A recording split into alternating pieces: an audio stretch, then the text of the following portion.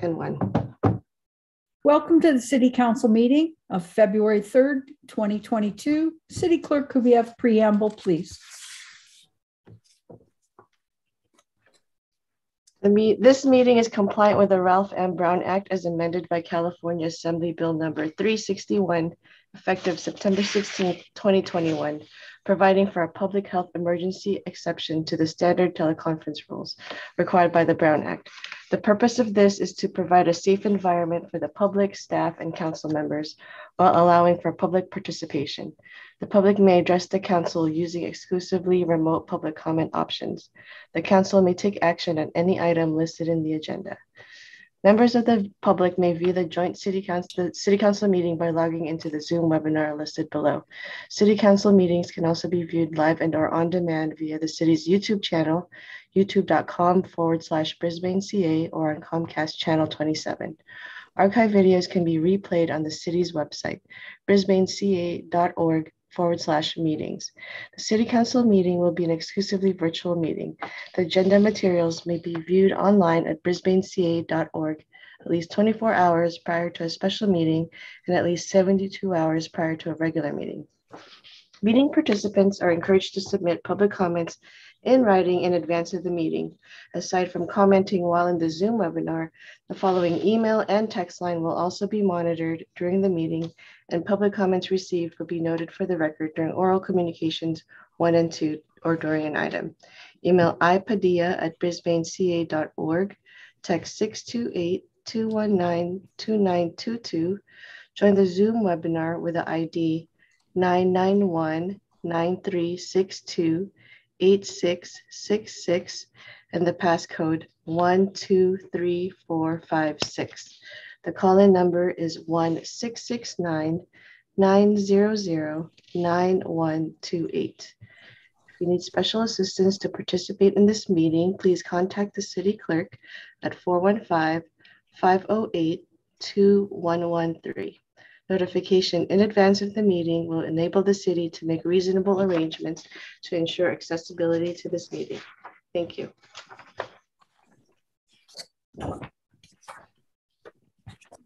Call to order at 8:34 p.m. Please join me in the Pledge of Allegiance. I pledge allegiance to the flag of the United States of America and to the republic for which it stands, one nation, under God, indivisible, with liberty and justice for all. City Clerk, roll call, please. Councilmember Cunningham? Here. Councilmember Davis? Here. Councilmember Lentz? Here. Councilmember O'Connell? Here. Mayor Mackin? Here. I have a motion and second to adopt the agenda as it stands, please. So moved. Second. Roll call, please. Councilmember Cunningham? Aye. Councilmember Davis? Aye. Councilmember Lentz? Aye. Councilmember O'Connell? Aye. And Mayor Mackin? Aye. City Clerk, do we have any members of the public wishing to speak on an item not on the agenda?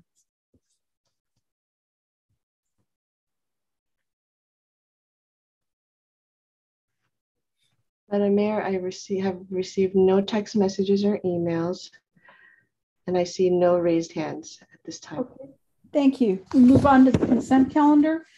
Would any council member like to remove an item from the consent calendar? Absent that, I'll take a motion and a second. I'll make a motion to approve item A, B, C, D, and E. I'm sorry, we do have a note. Staff would like to remove consent calendar item E for further discussion. So we'll be approving A, B, C, and D. Okay. Phrase. Second.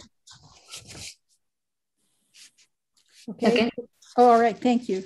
Roll call, please. Councilmember Cunningham? Aye. Councilmember Davis? Aye. Councilmember Lentz? Aye. Councilmember O'Connell? Aye. Mayor Mackin? Aye. So we've removed item E, which is adopt a resolution formally creating the Inclusion, Diversity, Equity, and Accountability IDEA Committee. Staff report, please. Yes, the staff met with the subcommittee for IDEA the council subcommittee earlier this week, and they would make one recommendation different from what is presented in the staff report. One of the things that is in the staff report that is different from what you had seen previously is that the staff was recommending that the committee be reduced to a 5 to 7 person committee consistent with all of the other committees that the city council has appointed. The subcommittee agreed with that, but the subcommittee also had a conversation concerning how to go about recruiting for members of committees and subcommittees, or committees and commissions for the council. And the conversation that they had that was specific to the IDEA committee was to have the people be, on this first go around, appointed for 1 year and 2 years as opposed to 2 and 4 years. And then after their 1 year and 2 years are served, they would then ask the city council if they would like to participate again for an additional 2 years. And the city council would then at that point in time be able to reappoint them prior to opening it up to other people. And the rationale for this was that there is a number of people in our community who may not want to commit to a 4-year term, but can commit to a 1 or a 2-year term. Additionally, since the IDEA committee, the community-wide IDEA committee, is also has people from the business community sitting on it, the thought was that people in the business community may be hesitant to apply for a committee where they needed to serve on a 4-year term, since they may not know where they're going to be in 4 years. So in order to broaden the number of applicants that are available for this committee, the subcommittee is recommending to the city council to change the initial appointment from 1 to 2 years with the option for people to extend for an additional 2 years. And the city and staff has sent out a substitute resolution if the city council would like to follow up with that motion. Do you have any questions from council members? No. Madison? No. Councilmember Cunningham? No. No. Okay. Do we have any members of the public wishing to comment? City Clerk?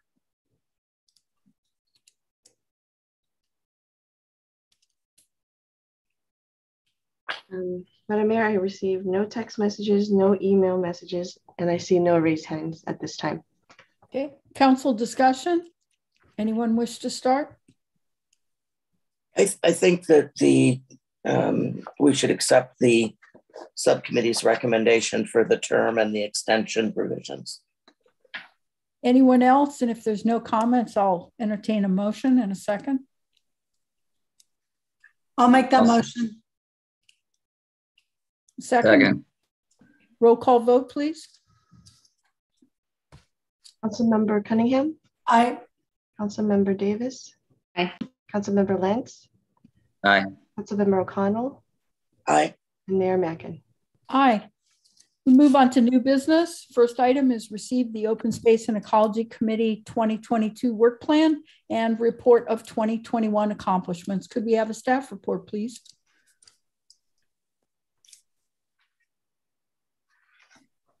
Certainly, Madam Mayor. Give me a moment here and I will share my screen.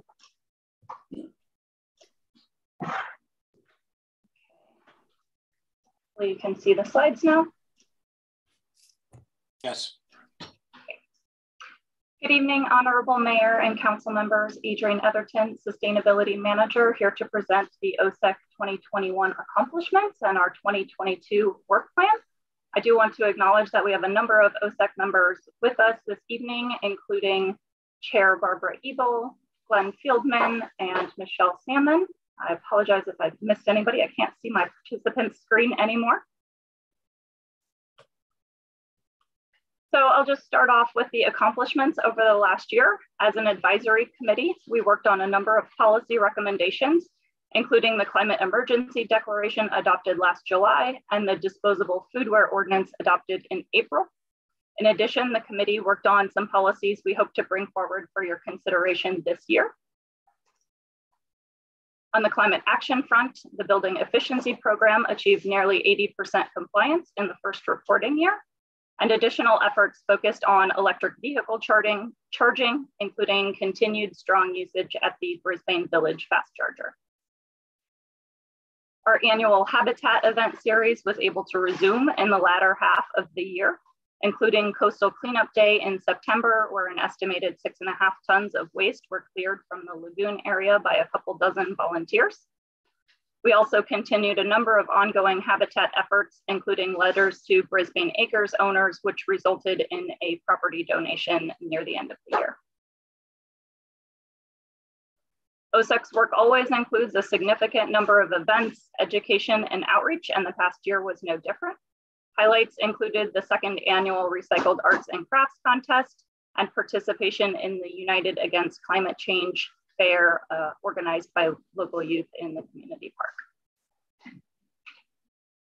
Finally, I would just note a few staff projects which were supported by OSEC for their environmental and climate impacts, including continuation of the spring compost giveaway, the addition of electric vehicles to the city fleet, and the installation of e-ink signboards in the community park and at Mission Blue. Moving to the work plan for this year, I would note that this was discussed last week with OSEC and our council liaisons, and direction from that discussion was incorporated into the version brought forth to council. OSEC's primary role is to provide policy recommendations on environmental issues, so it comes as no surprise that a number of the top items on the work plan are policy issues. We hope to bring forward a recommended update to the 2001 open space plan soon, and also advance a dark skies outdoor lighting ordinance, both items that were worked on in 2021. In addition, the triennial building code updates are coming up, so we anticipate looking at reach codes again, including considering expanding to existing buildings, which is a growing part of the conversation at the state and regional level. OSEC will also be working to study and draft an invasive species ordinance. We'll of course continue the annual habitat efforts, and in fact, our first habitat event of the year was already held in January. In education and outreach, we are looking forward to bringing an OSEC display to the new library in the next couple of months. Last week's discussion, we talked extensively about how we can support the health and growth of the urban tree canopy, and we'll continue to explore options in that area. There is also a new state law banning the sale of small off-road engines, such as gas leaf blowers, starting in 2024, which we hope to support through education and outreach. And of course, providing input on design of the Baylands open space upon council approval of the land use. Finally, I just note some of the items for staff, implementation of policies and programs supported by OSEC. We'll continue implementing the climate action plan and begin working towards our new climate emergency declaration goals. Major efforts are expected to include pursuing energy efficiency, fuel switching, renewables, and energy storage opportunities at some of our city facilities. Implementation of the new organics law, SB 1383, in collaboration with South San Francisco Scavenger and the county, and the likely installation of EV charging stations. We, of course, continue to support other city endeavors, such as the review of the Baylands specific plan and EIR, and participation in regional sustainability collaborations. With that, I'd be happy to answer any questions. Thank you. Thank you, Adrienne. And personally, I would just like to thank OSEC for all that you do. And looking at this schedule, it's very ambitious, but I also noted over the years how many things you actually accomplish, and it's really impressive. So do we have any council comments or questions? Terry? I too want to thank all the members of OSEC for their longstanding work and dedication to sustainability, but I do think that this should be the OSEC's work plan, not the sustainability work plan.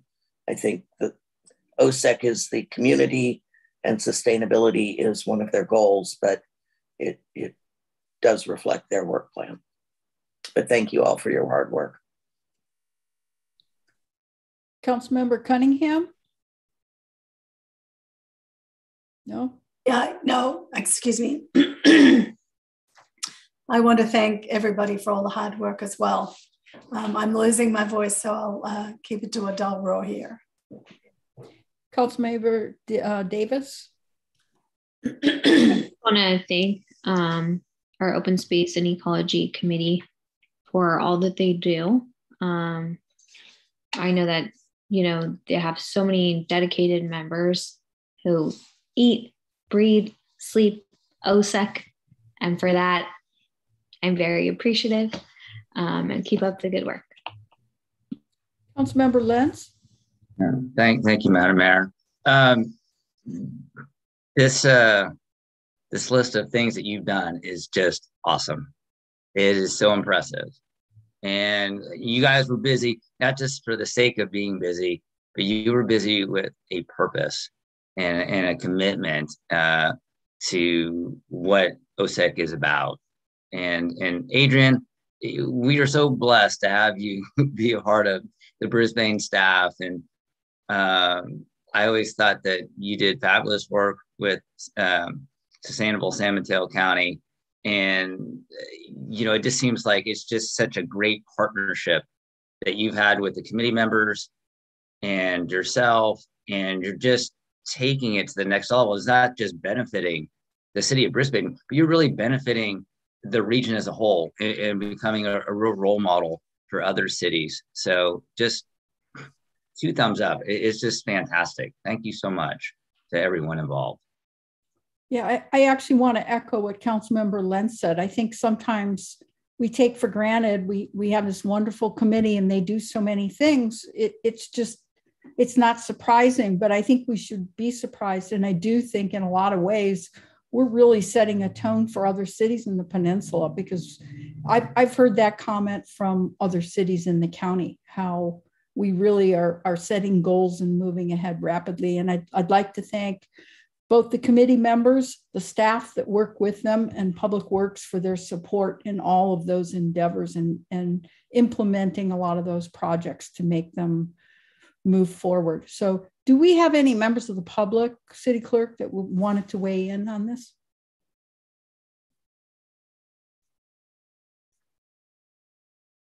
We have a raised hand from Michelle Salmon. Okay. Michelle, go ahead. I would just like to thank the City of Brisbane for the support to the Open Space and Ecology Committee, and to my fellow committee members, and to Adrian and Karen Kinzer for their support in the initiatives that we want to accomplish. It's not always easy, but I am very appreciative. And thank you to the council and our liaison committee for your support as well. We really appreciate it. We've got a lot more work to do. Thank you. Keep it up. Any other members of the public, City Clerk?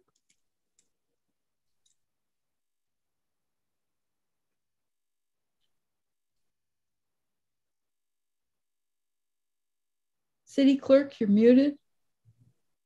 I think we're frozen. Barbara has a hand raised. Okay, Barbara, you want to go ahead? I just want to basically say what Michelle said. We're very grateful to have the support of the City of the Brisbane with full-time sustainability manager, and because that in concert with some really dedicated citizens has allowed Brisbane to really kind of set as you said, set this tone for what sustainability means for a city in the Bay Area. And I think we need to be incredibly proud of ourselves and of all the work we've accomplished together. And thank you, everyone. And I look forward to continuing to serve with you. Thank you for your service. Anyone else? I don't see any other hands. Pauline, can you hear me? Yes. I need to log out and come back in. Everything I have is frozen, so I'll be back in just a moment. Okay. Thank you. We'll take a pause and just wait for Councilmember Cunningham to return.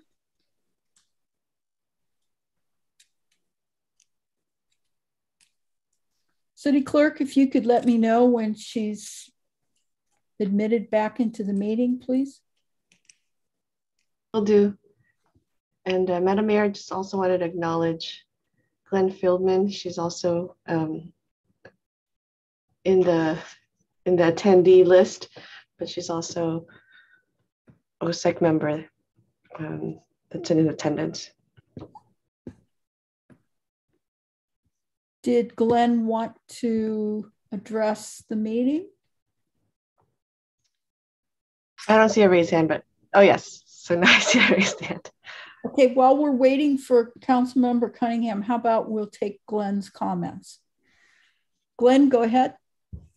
I will echo Michelle and Barbara in thanking the council for their support, and echo both of them also in saying that we have an awful lot more to do. So your support will be greatly appreciated as we move forward. The Intergovernmental Panel on Climate Change is saying that we have to reduce our emissions 50% by 2030, which is only 8 years away. It's really a daunting task. So I'm really proud to be a resident of this city that cares about these things and is committed to meeting those goals. Thanks, everyone. Thank you, Glenn. Thanks, Glenn. I think we can echo what Glenn said, that when you start looking at the goals that we have to meet, it's really mind-boggling. And yet all these different programs, that's really what it takes. Every single little bit means so much in terms of the whole planet. We've got to start somewhere. So.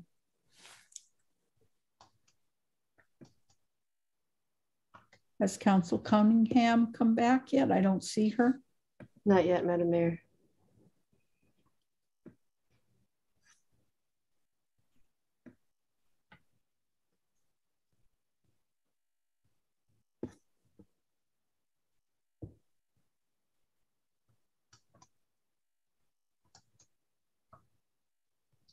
All right, admitting her back in. Okay.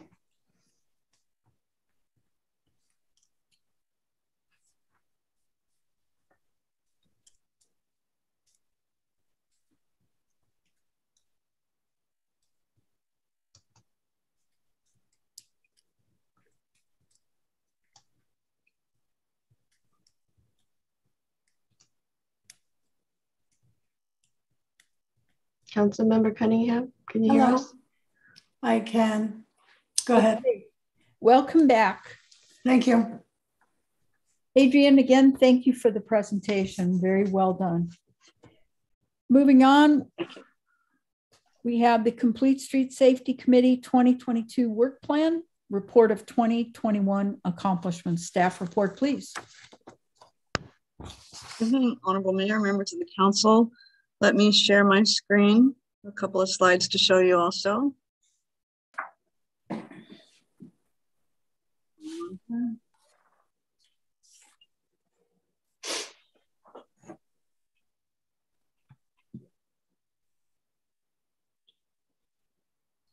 Slides, if I can.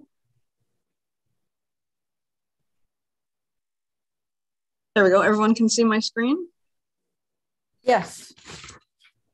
All right. So the Complete Streets Safety Committee has been busy this past year as well. I've got a few highlights from the report. They worked a bit, maybe not in 2021, but was implemented in 2021, the changes to the intersection at San Bruno and Bayshore Boulevard. This is showing the layout of the no left turn that was added at all times from eastbound San Bruno onto Bayshore. And this was a picture when it was rolled out. We had orange flags to signal that people could not turn left. And reports have been that there's been high level of compliance. Later in the year, we put in the mast arm on the eastbound side of Bayshore so that we could hang the no U-turn signs in both directions. And that's been effective too. And again, that mast arm was placed in case that in the future we put a traffic signal that it could be utilized for that as well. The committee received comments about safety bicycling on Old County Road, and they reviewed and asked for some improvements, and we've put in MUTCD signs, which I believe those community members were pleased with. There was a discussion of putting in sharrows too, and we have not executed that, but we've looked at future improvements should we repave Old County Road to possibly put in a bike lane, and we would bring that. There were a number of intersections where sight lines were difficult, and committee reviewed those. And it's a little bit hard to see, this picture's far away, but in many cases we put in convex mirrors, some signage. We tried to be sensitive to removing parking spaces, because that's one of the ways to increase visibility, but parking is a challenge, as we know. And the committee looked at, or a subcommittee, and then the full committee looked at the usage of the shuttles and made some recommendations to improve shuttle stops. We're doing a couple of things at this one at 140 Valley that's heavily used, and at San Bruno at Mendocino. In this location, we put in a pad, and we have a purchase order issued to put in a bus shelter here. And at the other location, we are planning to put in a bench.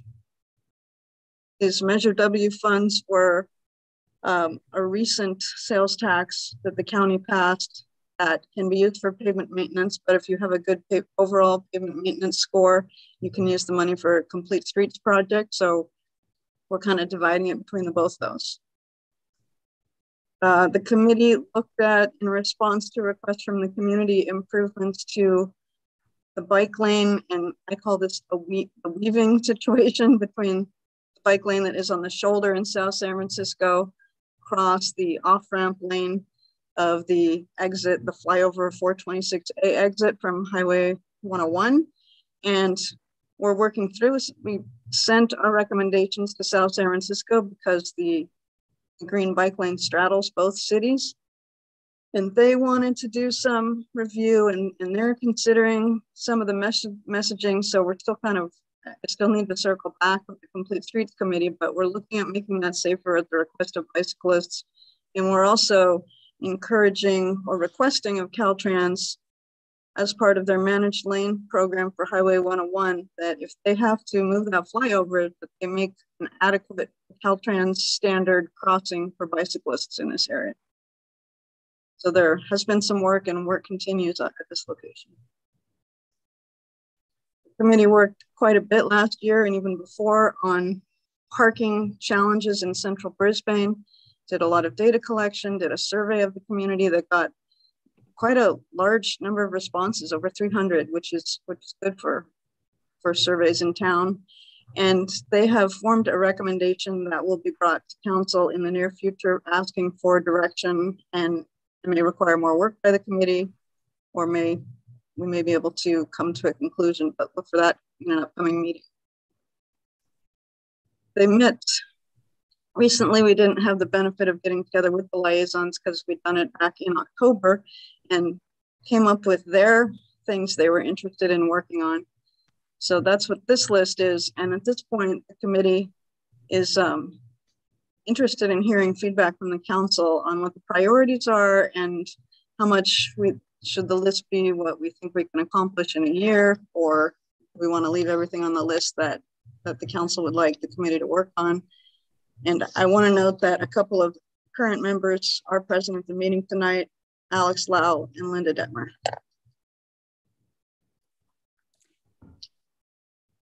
Thank you, Karen.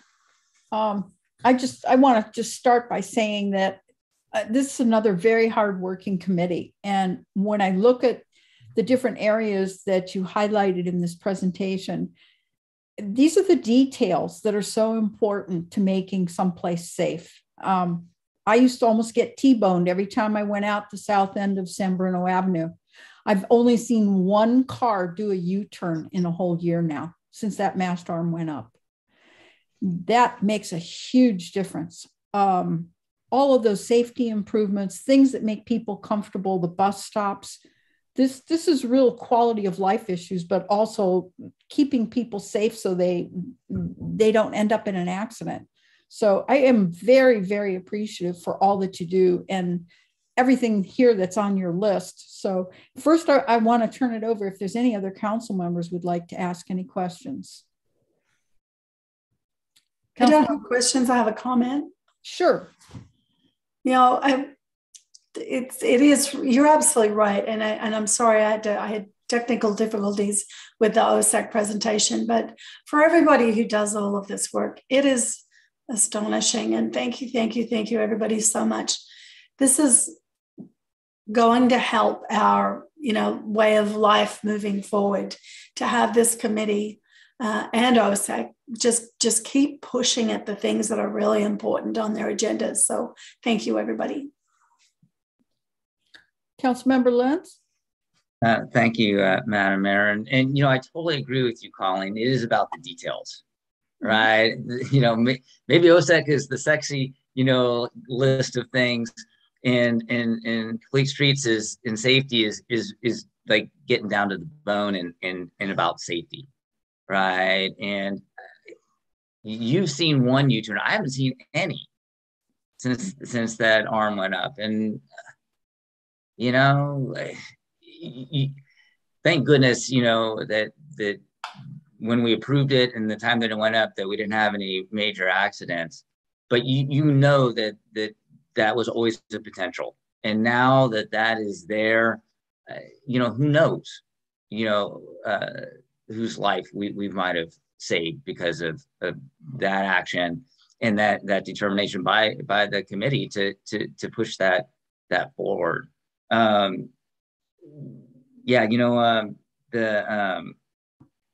bike lane on Old County. Yeah, I hope you guys, continue to push that and hopefully get funding for, because you're looking for funding, Karen. I think we would be open to it. Yeah, okay. We were thinking we need to restripe when we resurface the street, but that's a few years out. So sure, we try to get it. Okay, no, I think that would be fantastic. And I do have a question for you, and I know we're waiting to get the go ahead for the Crocker Park Trail. We have investigating the cultural, I guess, making sure that there aren't significant cultural artifacts on the trail so in order to get the funding to move forward. But, I was on the trail today, and at West Hill, I noticed that there isn't, like a little button that you can push and have the intersection or the crosswalk light up like you do at South Hill. So is that do we have to wait for the funding to do the whole trail, or is that something that we can maybe do sooner than later? To have the rapid flashing beacons that we have at South Hill? Yeah, because when you're heading south on the trail and you're crossing over West Hill, that's a sharp blind turn, and those cars are coming down fast because it's downhill. Right. There were recommendations in the master plan that was recently done, and I don't know if the resurfacing funding, if we would have enough to implement those, but we can either bring that forward we can assess how much it costs, either bring it forward as a capital project or look for additional funding to do that. Okay, all right. And yeah, and just, thank you so much to the committee members for all your hard work and just creativity. I mean, this list doesn't happen. Those things don't occur, without you getting excited and working with staff to make it happen. So thank you very, very much for all your dedication to our community. Councilmember O'Connell. I just wanted to thank the members of the Complete Street for their dedication.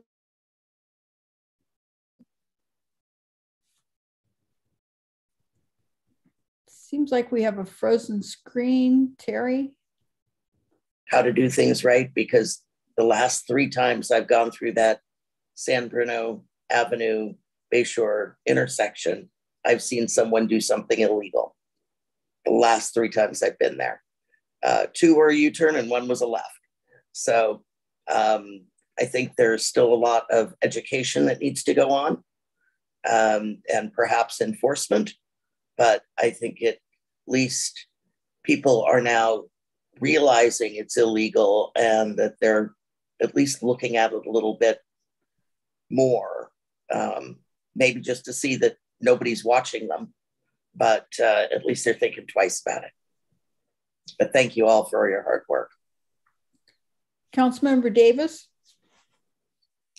Thank you, Complete Streets. You're our unsung heroes.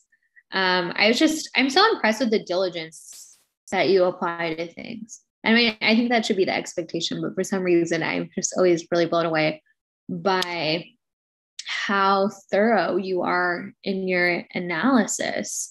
Like, I know that you guys were out there on the corner, I think, on Bayshore, observing what was going on and marking things down. And I think there's probably been other places in the city in which you guys have actually conducted field studies and observed all these near accidents and things going on. So you could have a really good data to work from. And just all that extra work that you do outside of meetings and visiting sites and spending that extra time, I know informs your decision-making process in a way that, I think really helps us come to decisions that actually can solve problems, because you do that necessary work of getting down to it, getting into the field and observing what's going on so that you can formulate a solution. So I just want to thank you for all of that dedication and those hours that you put into these issues outside of meetings. And I know some of you must, like, at 9 o'clock get an idea about how we could fix an intersection. And thank you for spending that time. So I understand that there's been no time to meet with liaisons, but I just wondered if any members of the council would like to weigh in on the work plan and what they see as priorities. Would anyone like to do that? If not, I'll start. What jumps out at me is this number 5, SB 43, regarding local speed limits, because I think that also encompasses number 4 to some degree. And when we talk about that intersection on Bayshore, day after day, I'm run over by people going 65 miles an hour. And I don't know if we have any chances for federal funds for infrastructure, traffic calming. Karen Kinzer, we've learned that word from you, and we should be beating the drum on that. That's probably one of the best things I ever learned on Complete Streets. And I'm very concerned about our major intersection. We're going to have a lot of cars coming out of Sierra Point with all the development, and I would not want to cross Bayshore Boulevard. I see people running the red light, and honestly, they're going 65 miles an hour because they're all behind me honking.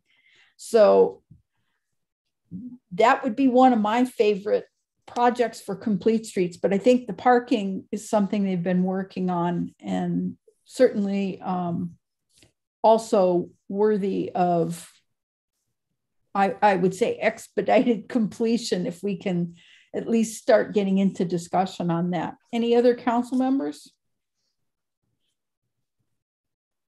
Madam Mayor, I think the list is really good and is comprehensive, and a lot of thought has gone into creating this list for us to evaluate.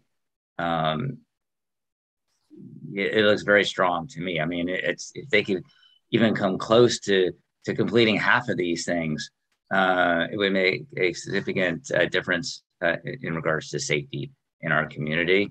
I know we're waiting on the Crocker Park trail money, but if it would be possible to have the light up for folks to press the button when they cross that intersection, I hope we could add that to the list sooner than later. I have something, Madam Mayor. Yes, Councilmember Cunningham. So we've had a discussion in the past. It's not here. I think it needs to be here.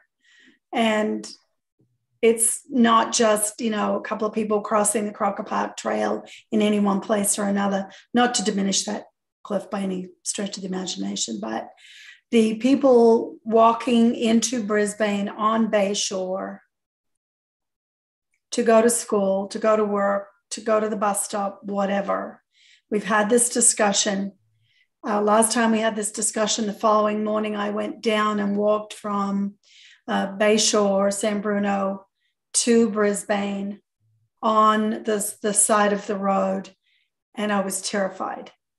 I think that is a really important thing that is not on this list, that I'm hoping we can get added to that list. I took a bunch of photos that I sent to the city, and some of these photographs showed huge tire marks where trucks had gone off the road to where people would be walking. And hopefully nobody is ever going to be in those spots when another truck does that. But there's development agreements with people who may or may not ever develop on Bayshore, or maybe not for the next 20 years or whatever. But I don't think we have time to wait to look at that and figure out a way to put distance and protection between the people who are walking from, I'm just going to say, our trailer park area into Brisbane on that road. It is extremely dangerous.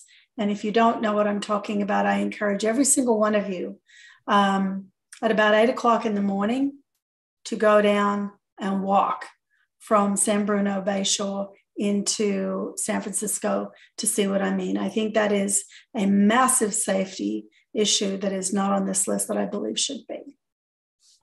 If I may echo what Councilmember Cunningham just said, we've never established a safe route to school, and there are kids that live in that trailer park.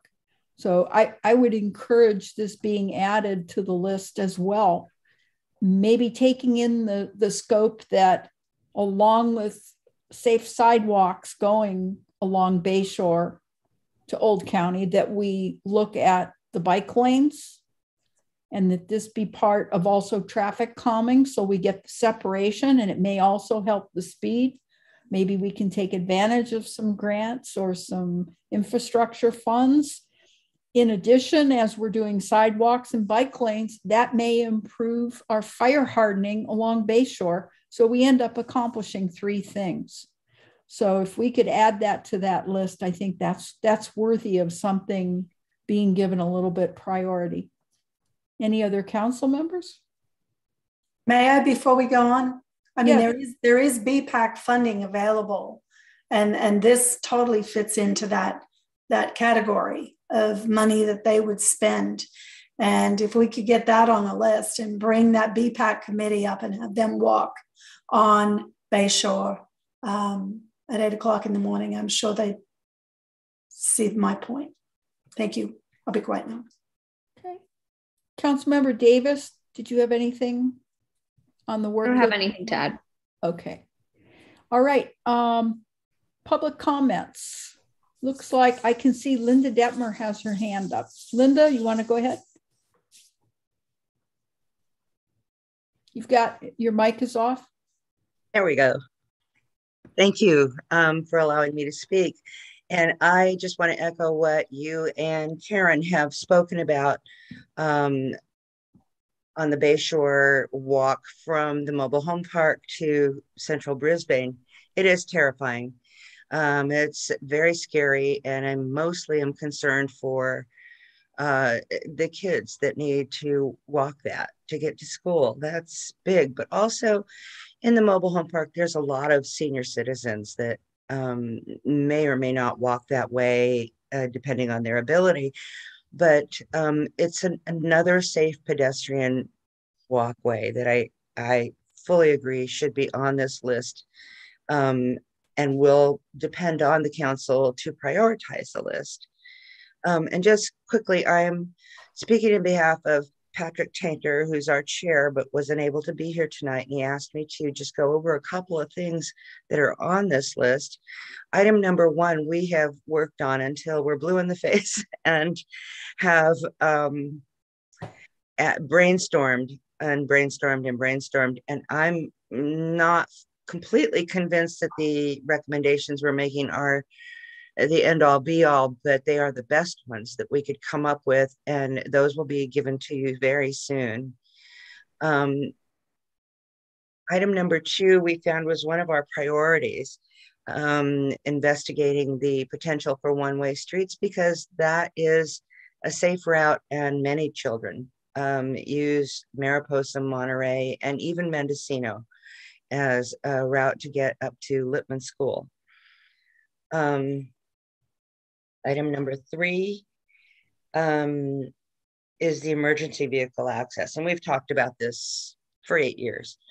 The importance of having emergency vehicle access to every single home in Brisbane, and having it be able to move easily through that street, wherever it's called, is vitally important to the safety of the people in Brisbane, and can save a bunch of lives indirectly or directly.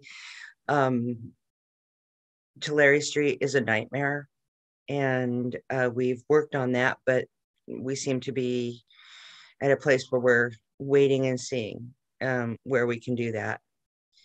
Another issue was speeding on the Northeast Ridge, and that was a challenge that was taken up by a subcommittee, worked on for several months with a lot of time out on the site, counting and taking numbers.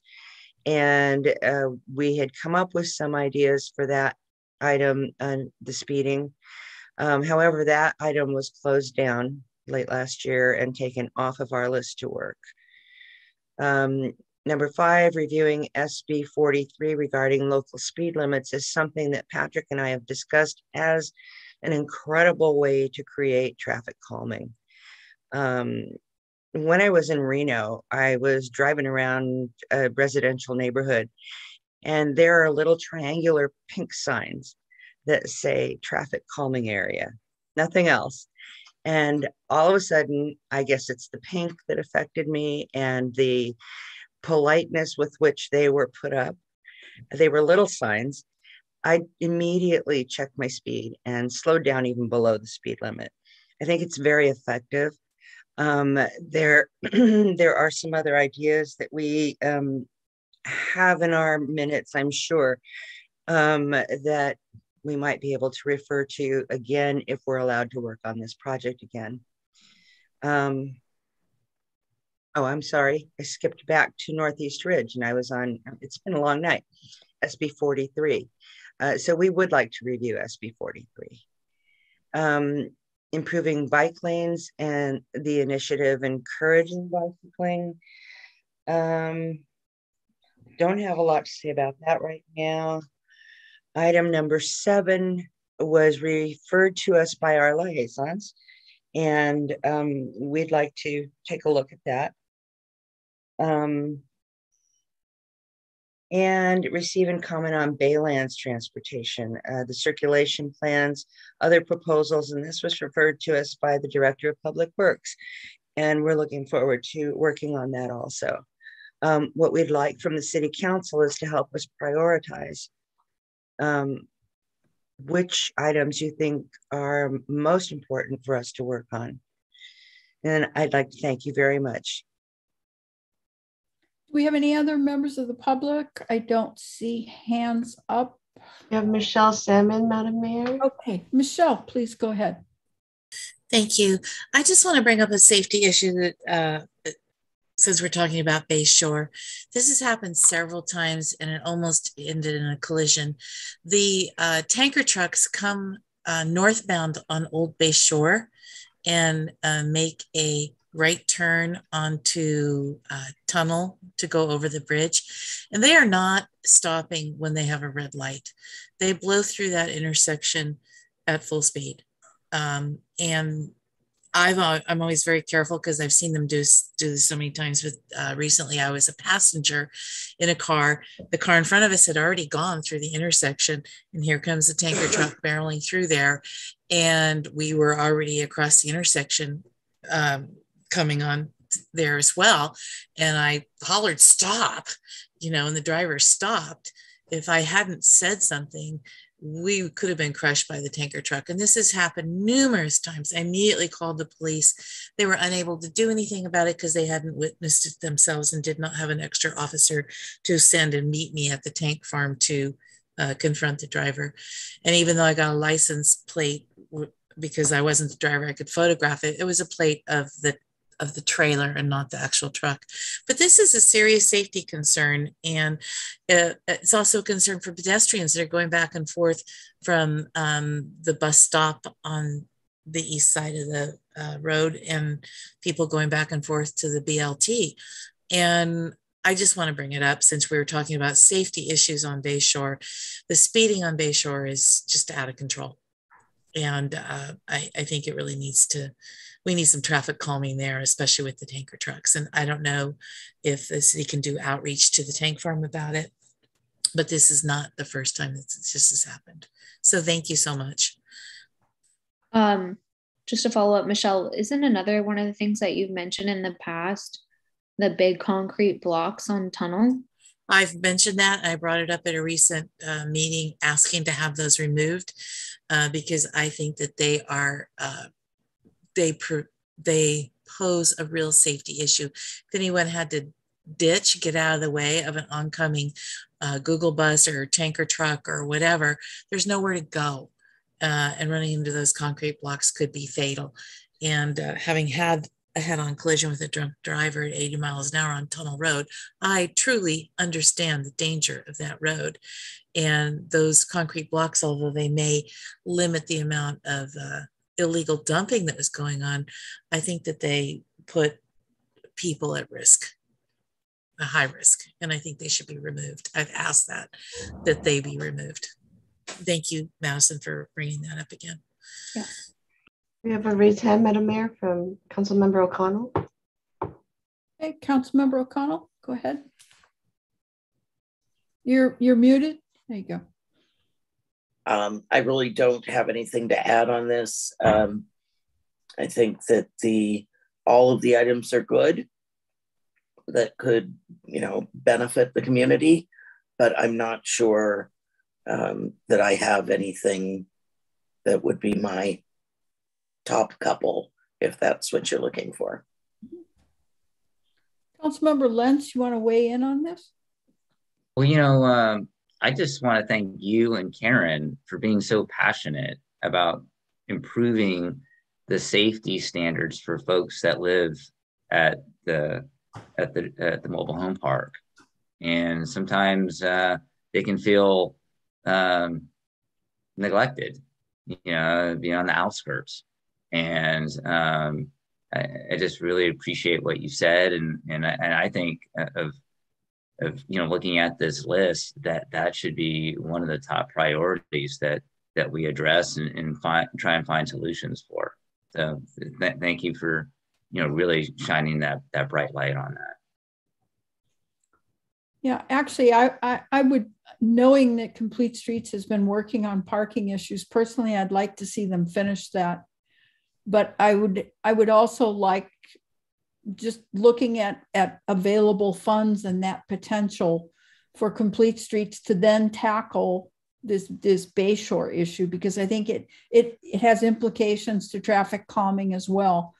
Extending the safe route to school there would be a start, but dealing with that as a focus. So then it would also perhaps help Public Works start examining engineering solutions to sidewalks, fire hardening, bike lane, traffic calming, and it's all the same area, and it will have implications for so many things. So that would be my vote, is to pull that in second place. But I would actually like to hear from our Director of Public Works, because I noted there are at least 3 projects there referred by the director, and I would like to find out if those other items referred by Public Works are priority items to Public Works, because I'm not able to ascertain the urgency. So could we please, Randy, could you weigh in on that, or Karen, either one of you? I'm happy to do it, ma'am, since I did refer those in. So I think items 2 and 3 are almost identical, although item 2 may take a little more work on it. There has been some concern over the years. I think if you've gone up Mariposa and made that right-hand turn to go Solano for any reason, right? Whether you're dropping kids off at Silver Spot, dropping yourself off at the pool or dropping kids off at Littman, you find that it's a very off-camber turn when you're turning to the right up at the top there, and people break traction all the time. Really, the bigger concern is that if you've watched fire engines go up there, especially when you get into certain types of apparatus that they have a very difficult time going up there. And so one of the concerns we've addressed over many years with North County Fire Authority and their pre-attack plan and how we would stage equipment depending upon how a fire commences across the mountain in different locations is really creating a route for citizens to exit and fire apparatus to enter so that they're not in conflict. So that's part of why we've looked at this for so many years. We've tried to think, okay, so what happens? How would it work if we let all the incoming traffic go up Monterey? And so in a normal day and situation where we're not worried about fighting a fire, traffic can come up to Monterey. There's a decent stop sign there. There's decent site visibility. You can make a right-hand turn. You're not breaking traction. You're not off camber. That seems to work better. And then if you're outbound from those areas we talked about, you go down Mariposa. In a fire response situation, it's the same thing. The only difference is now you've just got the fire equipment coming up Mariposa and you've got the exiting citizens going down Monterey. So we're trying to break that traffic up. The other piece about emergency vehicle access on all city streets, really the one that's troubled me for so many years is the turn at Glen Parkway in Humboldt. Our firefighters at Station 81 are amazing drivers. They are able to get engine 81 up around that corner. I tell you, I struggle getting the OES vehicle up there, which is just an extended version expedition. And I think that when we have out of town firefighters coming in and helping us with mutual aid support, that we struggle with that. So those pieces are very important to me, both in my role as the public works director and as the director of emergency services. Randy, didn't a USPS, like a postal truck, fall over once over there? That is correct. Yeah. We've had a postal truck fall over there. We've had not because of the turn, but we had a 10-wheel truck many years ago that was working on the Glen Park tank project come rolling down that hill backwards and take out former mayor, now deceased, Cy Boligoff's front house. So it's a tricky road. It would not be inexpensive to do, but I think it's just one more of those things that if we can get folks to start thinking about it and start laying out what might be acceptable, then the engineering side of the house could design the plans and then we could go for grants. I think it's very much akin to what I hear at least the two of the council members talking about requested improvements on Bayshore, not whether it be, because I think there are three things you want to do. You want to continue the safety we have there for bicyclists. You would like to add safety for pedestrians, and you also want to slow traffic down a little bit. But I think having this committee look at different variations of what that might be, not designing it, but looking at it, thinking about what they might tolerate and what is it a committee they could support, then the engineering staff could take that on board. We can develop some 15 to 35% design level plans and move forward with trying to get grant application. I will say, I know somebody who lives at the corner of Solano and Mariposa. And in the last 4 months, they've sent me two photographs of two instances. One was a collision, because that's kind of people swing around. They're coming down from the pool and someone's coming up and the visibility is not there. So there's been a collision there between two cars. And then also a big truck came and took out like half their wall, their retaining wall with bricks and stuff, and then just drove away. And they had to track down the vehicle. Doesn't go very fast. So they tracked it down in town and wrote down the information. And the truck driver, said that they didn't know they hit their wall, but it's really tricky trying to maneuver in a big vehicle up there. So I know personally, just in the last few months, of two collisions that have occurred right at that intersection. And it's not really an intersection, I wouldn't say, because there's no stop sign on it, but right in that area. It's been really challenging up there, especially with all the construction that's been going on down at the little end of Solano. And I think this is one of those things where the safety committee can really help you the most, because I think the biggest thing that's going to have to happen here is outreach with the residents that live in those blocks. It's going to have to be outreaching to them. And like, are you guys going to be okay with this? Is this going to work for you, or is that just a showstopper for them when they say no, we're digging our heels in for some reason, and we need boots on the ground. And that's one of the things that the safety committee has shown themselves to be very willing and able to do. They're happy to get out there and do that work. So that might work for us. Randy, if I may ask, in terms of what we've also talked about on Bayshore, how much lead time would something like that require? Because in terms of thinking about priority, when maybe these infrastructure funds become available, Complete Streets can do observations and make recommendations, but then you still have to do the engineering study. Right. So that's my concern, is lead time. So, you know, once we get to the point where we've discussed what possible ideas there are, it's not that difficult time-wise to put it in. So off the top of my head, you want to slow traffic down on Bayshore? Eliminate the number 2 lane between San Bruno and Old County. Make the number 2 lane go away. Make that the bike lane. Put a sidewalk in over where the bike lane is. But one of the things you got to remember with that will slow traffic down. We'd probably have to put some sort of chicane, some back and forth slaloming type movement, but it's going to influence the commute time of every single resident here. And during rush hour, it'll be difficult. But your other alternative is you carve a sidewalk into the toe of the slope. And I'm sure everyone's noticed how many slope failures we had. Now, certainly not in the area we're talking about here. It's quite a bit further south of that. It's almost as you're getting out of town, just before you get to the brick wall, but we've got at least 3 slope failures there. So playing around with the toes of these slope is not a project to take out without understanding that there will be extensive costs. I mean, it will be hundreds, if not $1 million to do, just because you're going to have to support that slope as you cut into it. And so then you end up with extensive retaining walls. There are no easy options, but those are, as I'm thinking my way through this tonight, those are the ideas I'm coming up with. I'd be interested in chatting about those with the Complete Streets Committee and see what they think. So what would be palatable? Let's bounce it back and forth. Councilmember Cunningham, since you're one of the liaisons, would you please weigh in on the priorities? I think all the things that, Randy talked about were really important. I mean, I know going up Glen Parkway, making that right-hand turn onto Humboldt is near to impossible. I mean, even in my car, I cannot go up on the right-hand side of the road. I have to, at the top of that hill, swerve over into the far left-hand side of that road to make a turn to the right to get on Humboldt, or I completely bottom out. And that's in a new car.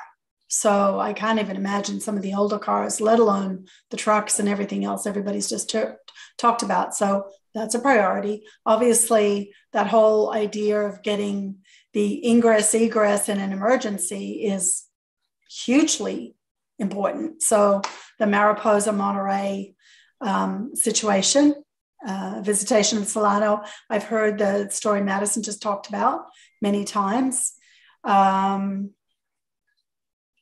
So I would put those things where they are and have Bayshore in that mix right up the top somewhere.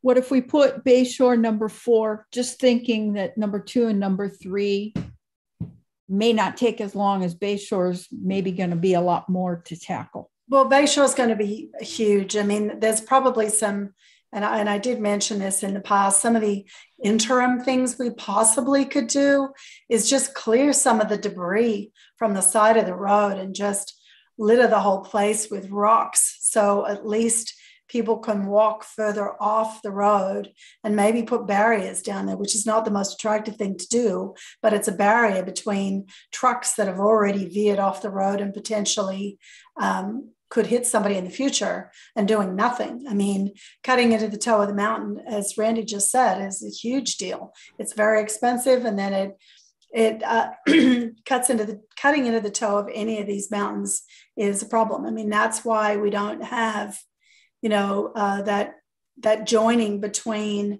the back of Tulare and Thomas, is because in 1937, when they cut the entire Bayshore, that entire area slid from Thomas Avenue down to Bayshore.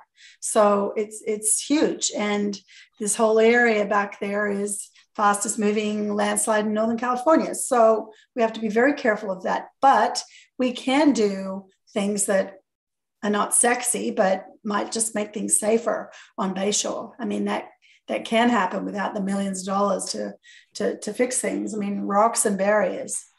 That would be my thought. Randy might think I'm nuts, but it's a thought. So I would put it in the top of that mix as well. I would not think you're nuts, ma'am. If I'm Madam Mayor, I mean, really what you're talking about doing is kind of creating something that's a combined use class 4 cycle track. So instead of just relying on the rumble strips, which are almost too late, because by the time you hit the rumble strip, you're already coming off the road. We could do something similar to where we put up those 30-inch tall white delineators along a spacing so that there would be a visual cue before you cross over those, and perhaps that would make pedestrian users of it feel safer. It wouldn't take away any of the way it's just one more idea for us to consider. We're happy to take all that on board. Yeah, and when you walk that area, it's not like you need to cut the toe to make an area more walkable. A lot of that stuff is just debris that's fallen down, and it could be, go in there with a little backhoe and clear a bit out and throw rocks on the ground and call it a day for now, just to make something safer for people who are walking there. I mean, we didn't have 65-mile-an-hour traffic coming up and down Bayshore 10 years ago. When I moved into town in 1994, we didn't even have a traffic light at that intersection. And now you can be going down Bayshore at 45 or 50 miles an hour and someone passes you at 80 miles an hour. And that's a completely different ballgame than we had even 5 years ago. So whatever we can do. Right. Well, Madam Mayor, if I could just ask a question. Randy, does the city of Brisbane have jurisdiction over Bayshore? Absolutely. All right, so it's not a Caltrans street. It's something that Brisbane Street. It was deeded over to us in fee after they finished US 101. It was Caltrans, but now it's ours. All right, and the comment that you made about closing down a lane, making the outside lane a bike lane, and then the bike lane the sidewalk.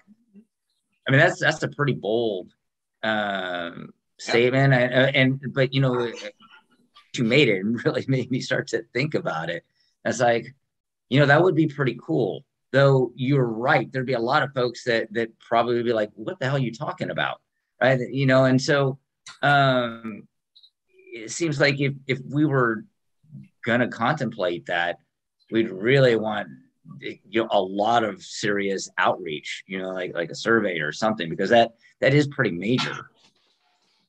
So how would you go about kind of pitching an idea like that to the community?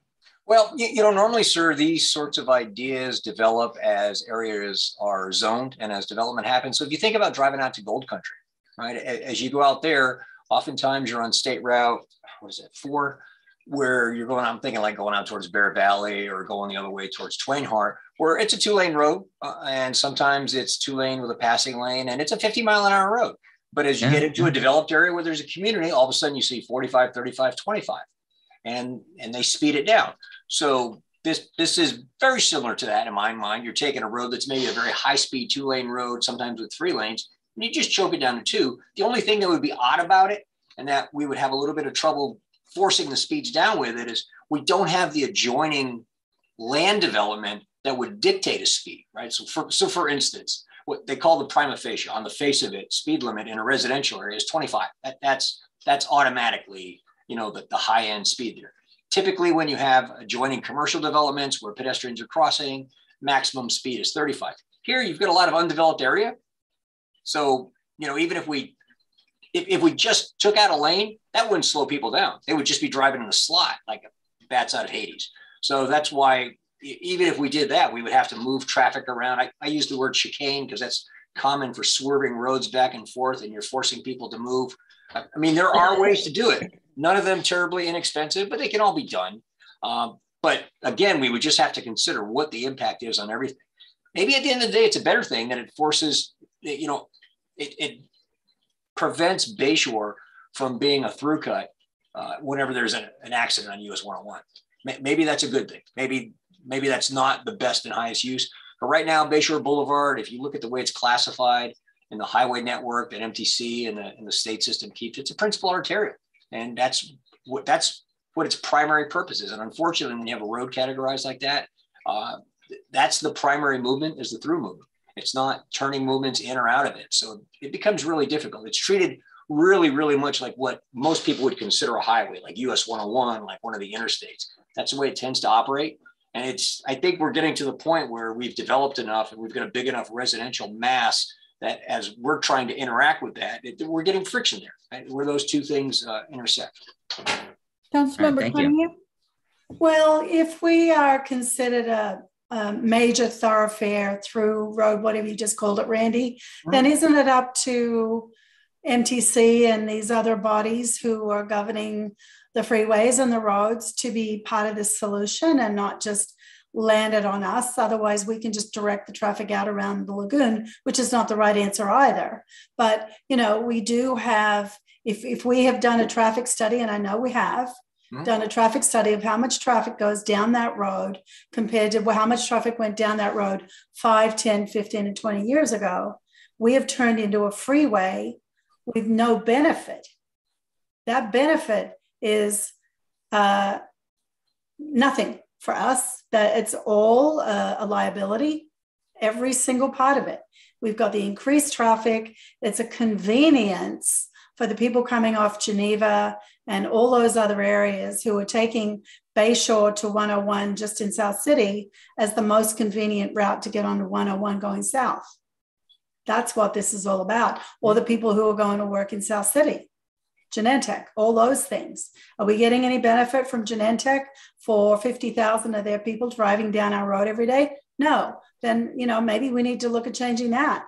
If we're taking all the liability and we're looking at trying to, from our financial perspective, fix this problem, then we need to be looking outside of Brisbane for that problem to be resolved. I mean, it's CCAG, BPAC, MTC, all those people. And then the businesses in South City.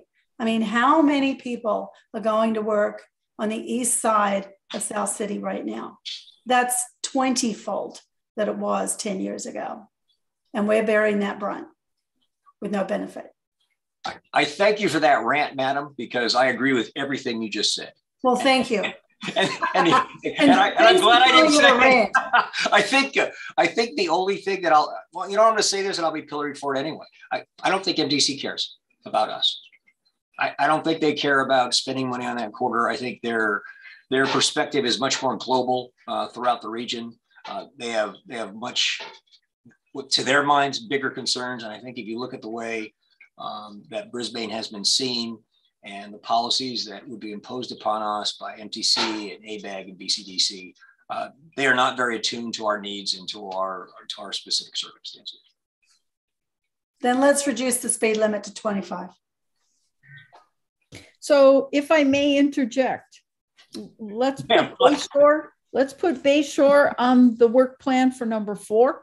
Let's keep 1, 2, and 3 and say that's the start. And if I may ask, please, let's complete one project before we go to the next one. And with that in mind, I have nothing more to say on complete streets. Does anyone else have a comment? I think we've probably gone through this enough times. Okay, thank you very much. Madam Mayor, we received a chat comment. Maybe we should enforce the 45 miles per hour speed limit on Bayshore. That's from Michelle Salmon. Complete streets, you can always call our Brisbane Police Department and have them weigh in with you as well on that project. Okay, thank you very much for the presentation. Again, I want to acknowledge Complete Streets, also the staff from Public Works attached to them, and also our Public Works Department, because they always do the implementation of these things. Next on our agenda, we have a communications program update. Could we please have a staff report? Yes. Good evening, Honorable Mayor and City Council members. It is my pleasure to be with you tonight. I'm Caroline Chung, your Communications Manager, and I'll be providing an update to you on the work that's being done in communications and to hear your guidance on a couple items towards the end of the presentation. I also wanted to take this opportunity to introduce you to Matt Ordonia, who came aboard at the end of October as the Communications and Digital Media Coordinator. He, like myself, majored in communications and has been a great asset in producing a number of videos for us so far. The first one being the State of the City address that was presented in November of last year. And so Matt, if you wanted to just give the council a wave and say anything right now, please. Yes. Yeah, good evening, City Council. Thank you for inviting myself and Caroline to the meeting. And we have a lot of exciting updates that we wanted to share. We prepared like a PowerPoint and a video. Great. So I'm really fortunate to have Matt join me. And without further ado, I'll share a video right now. Share sound, optimize for video clip. And I just wanted to mention that during the duration of the video that we're going to stop live transcription, as you'll see that there's captions already shown on the video itself.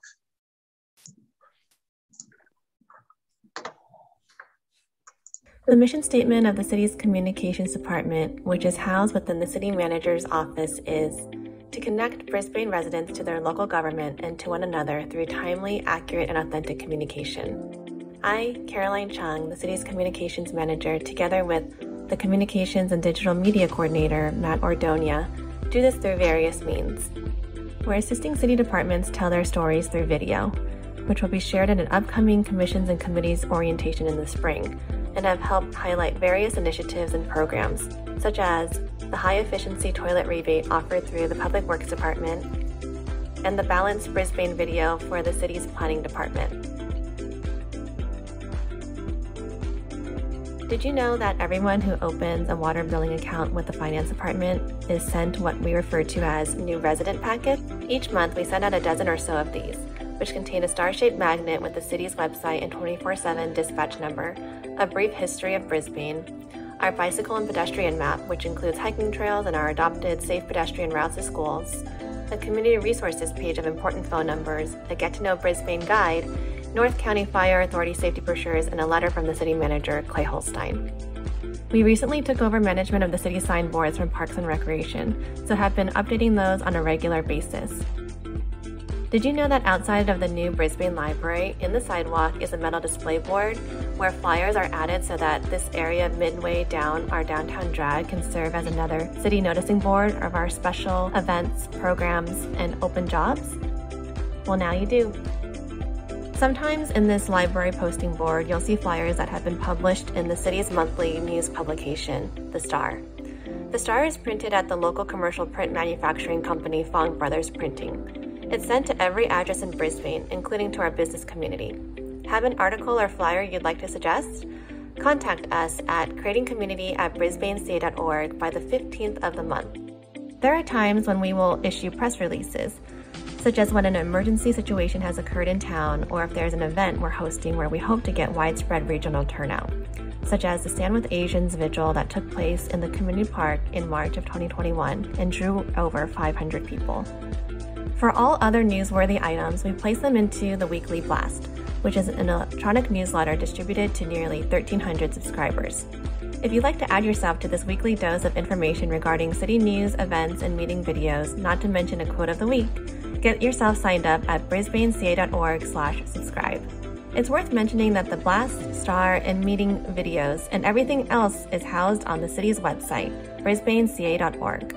Our new website launched in April 2020, with the previous site accessible still at archive.brisbaneca.org, where you can find City Council and Planning Commission meeting agendas and minutes that date back to 2005, and City Council meeting videos that date back to 2009. Going back to the city's current website, we'll pin up the 4 top news items right on the homepage so that they're easily accessible to the community. We recommend using that big search bar anytime you want to be taken directly to something specific you're looking for. Are you on social media? So are we. We'd love to connect with you there and are posting almost daily, if not more, to the city's Facebook, Instagram, LinkedIn, Twitter, and YouTube accounts, not to mention Nextdoor. Follow or subscribe so that you don't miss a beat. We also love being social because, hey, it's social media after all, and enjoy answering your questions as they come. If you're not on social media, you can still see what's being posted via the bulletin on Channel 27. With the upgrade of our hybrid meeting equipment in the broadcast booth last year, the Channel 27 Bulletin, thanks to our partners at MCTV, now features our live Twitter feed, campaigns that we've run on social media such as open seats for new commissioners and committee members, and an upcoming program schedule. We love sharing videos that we've created, but also those that have been produced and shared with us by partner organizations such as North County Fire Authority and San Mateo County Libraries. Finally, the My Brisbane app, formerly GoRequest, was recently upgraded and now bears the city's logo. Download it if you haven't already in the app or Google Play Store. A web-based version is also available via the city's website at brisbaneca.org/contact. In the app, you'll have direct links to key pages on our website, as well as direct links to some of our social media pages. We hope this provides you with a good understanding of the work that we do. Again, if anytime you'd like to contact us, please reach out to creatingcommunity@brisbaneca.org or call 415-508-2157. Great, so sorry if my screen share was blocking some of the top portion of the video, but that basically is an overview of everything that goes on, and you might have seen the city's logo sprinkled throughout that, and it's not unintentional. We're going to transition now to the bulk of what was covered in the staff report. So I'm going to share my screen one more time to so that we can view some full picture slides. Right.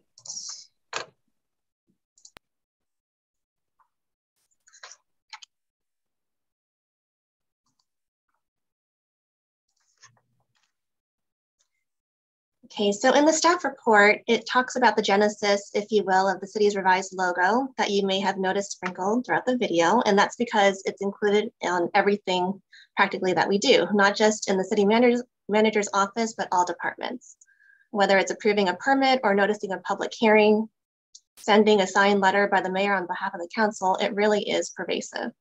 And when it was noticed back in 2020 that variations of it were creeping up amongst different departments, the city manager assigned the task of getting a standardized logo to an internal staff committee, which is called the Brisbane Social Media User Group.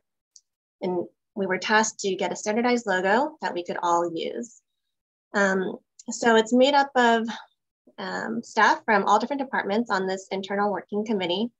And after a couple months and several meetings, we came to this logo that you see that's on the sign along Old County Road, the community park sign. It retains all the significant elements of the original logo, the mountain, the stars, the bay, but it has the city's year of incorporation in the water, and City of Stars on the bottom half is in capitalized letters, so it matches Brisbane in the top portion. There was a desire within the staff working group to have the specific department as part of the logo, especially the more public-facing departments such as Public Works, Planning, and the Marina. And this has been something Parks and Recreation has done for decades on their staff shirts and sweatshirts, jackets, etc., where they have, if you can see, swapped out City of Stars for Youth Advisory Committee and Parks and Recreation in the lower half. So it was becoming clear that this was something that other departments could also do so that we could retain consistency across departments. Sarah Nahas in the Parks and Recreation Department helped to create department-specific logos where City of Stars was swapped for the various department names. You may have seen these implemented in various means, such as the Marina's monthly newsletter that the Harbor Master Andrew Rayberg sends out, and departmental flyers and posts advertising various programs and projects. Sarah in the Parks and Recreation Department also helped create new decals for our front and side lobby doors at City Hall, which we applied last year. It was nice to be able to quickly prepare these and get them installed in-house. And as I mentioned, Public Works has their department-specific logo that's been created, and those will be applied to the new trucks in the fleet as they are replaced over time. So going on to our business cards and letterhead, when I came to the city 15 years ago, that was, this is the look of the business cards, pretty much that I remember, the blue linen letterhead, also with matching blue envelopes and blue linen business cards. Over the years, we've made adjustments to the business cards. You see the revised logo with the year of incorporation in the corner. And we use Fong Brothers Printing to print our business cards, and they know to swap out any previously used logos with this one when there are reorders for business cards. And looking at our letterhead, which bears, I believe, to be the original logo of the city, the square-shaped one. The envelopes, though, have a round logo because we order those more often. And as far as I know, this blue linen letterhead has never needed to be reordered. And so there are some staff that continue to use it. However, many others have transitioned to electronic letterhead. It's not only easier to print, but makes better copies too. White versus the blue comes out looking much better. This is what the electronic letterhead template looks like with a couple recent updates in the footer section. We print on 50% recycled paper, so we thought we should include mention of that, just like how we say on the back cover of the star that it's printed on 100% recycled paper.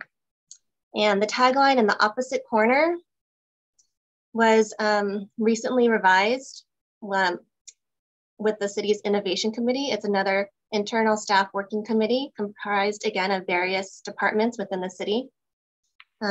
We put forth to the rest of the staff this mission statement, and it ended up having the most votes. So providing for today, preparing for tomorrow. It transcends what is decided at the council or policy level. We felt as well that committee members get the assistance that they need, and work is being done at all levels to ensure the city is well equipped to meet the needs of tomorrow. So that brings me to the end of my presentation. We're looking to the council for guidance on the use of some of the older items that do not currently bear the revised city's logo, such as the pre-printed letterhead. And I'm looking forward to what the council suggests. And I'm confident that any changes can be implemented swiftly citywide. So with that, I'll stop sharing my screen unless anyone wanted to see anything again. Thank you, Carolyn. Thank you, Matt. I'm going to jump in first because looking at the changes you've made where you've kept the integrity of the logo, but you've refined it, you've added the date. Those subtleties are so important, and I'm so thrilled with what you've done. You show me that blue letterhead and business cards, and I go, we are way more dynamic than that. It's time for a change. Even just looking at the white letterhead that people are printing out on their printers at City Hall is just way better. I think that looking at what's transpired in the past 5-10 years, Carolyn, since you've been here, the image that we portray has changed so dramatically, and I am so extremely appreciative. Your efforts show everywhere in Brisbane.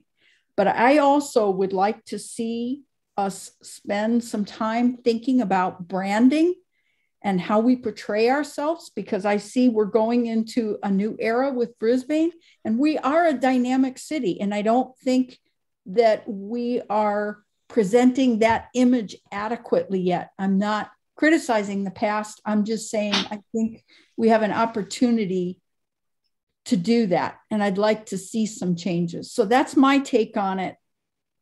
Let's hear from another council member. Councilmember Davis.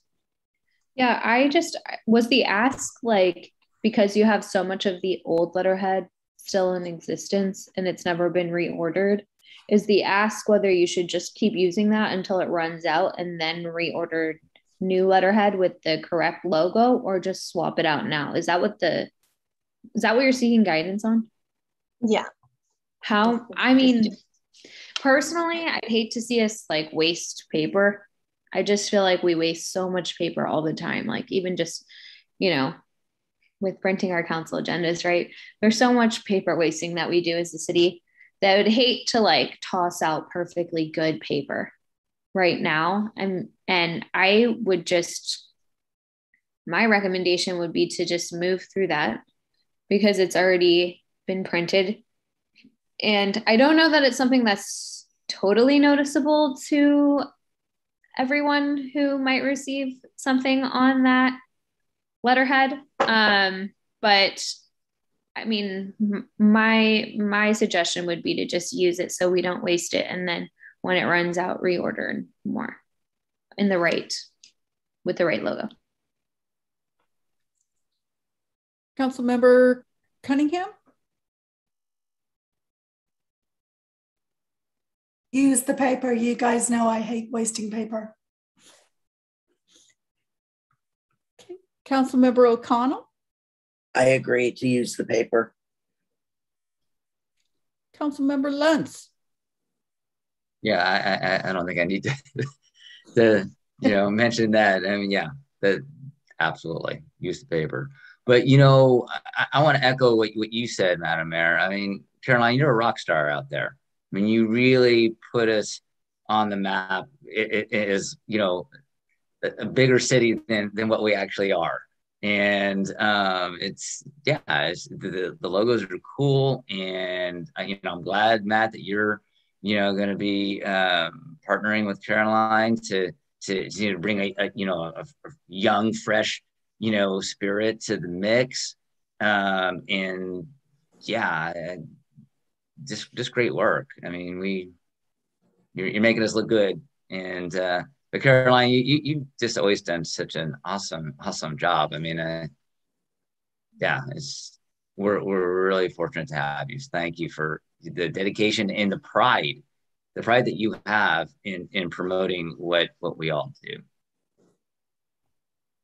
So I'm going to jump back in. I see many city logos and they all have nice attributes. But then if I asked you, okay, you sat in a meeting and you stared at this logo, could you tell me what was on it? And people can't.